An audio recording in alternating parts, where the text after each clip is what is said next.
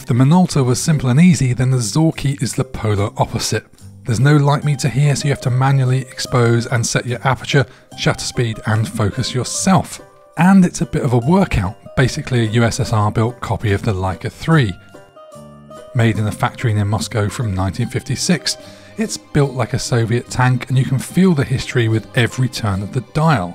These were not seemingly designed for comfort. The knurled knobs can need a bit of finger strength and leave as much as an imprint on your skin as the camera will on the film. But it's something I love. It's a reminder that what you're doing is practical and there's no electronic wizardry here. You're setting these mechanical processes in place to capture an image, just like the original users did almost 70 years ago.